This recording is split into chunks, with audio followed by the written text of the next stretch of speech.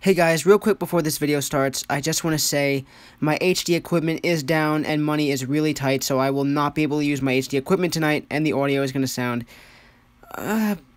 pretty bad, like it used to in the olden days. I'm so sorry for the inconvenience, but thank you so much for waiting this long and being really patient with me. College has been a nightmare, plus on top of that I have work, so thank you so much for waiting for the new videos so patiently. And I promise I'm going to get back on track with videos now, probably on Saturdays and Fridays the most, but don't hold me to that because schedules may change and things may get hectic because a lot of finals are coming up in college. Anyway, thank you so much, guys. I hope you enjoyed the video, and my HD equipment should be back up soon. Now, enjoy the CreepyPasta 23 hours.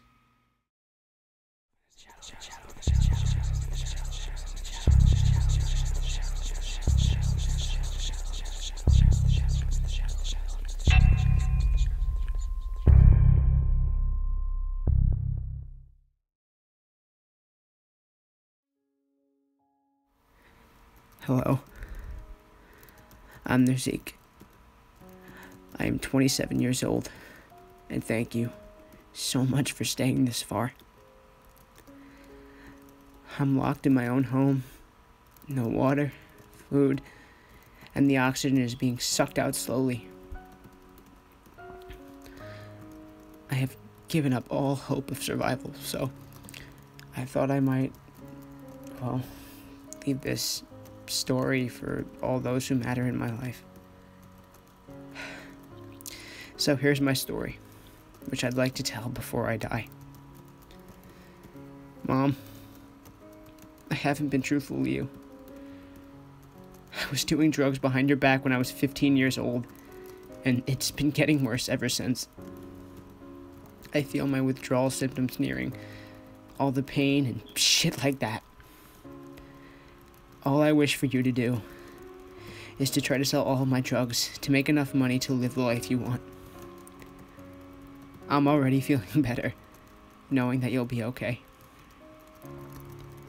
Alice, meet Joan, my girlfriend. Joan, meet Alice, my wife.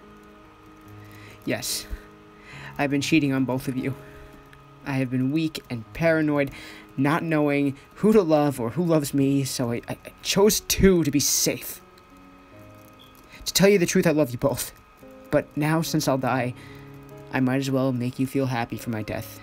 Think of it as a justice, or karma, if you may.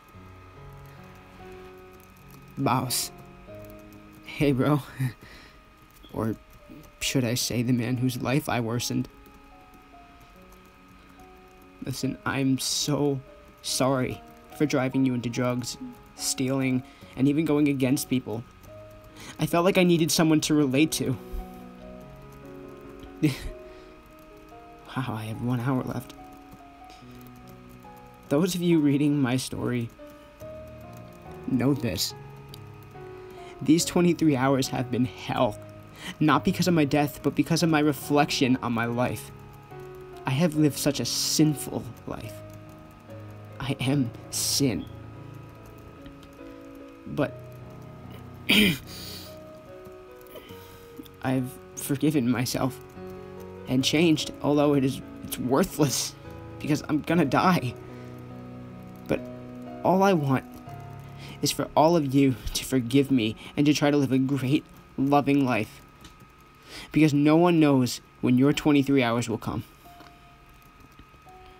As for the man who did this, thank you. You freed me from my lies, self-hate.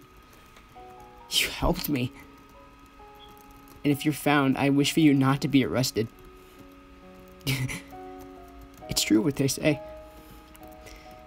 Your last moments bring out the worst in you and show the best of you. Thank you. Please make your 23 hours worth reflecting in.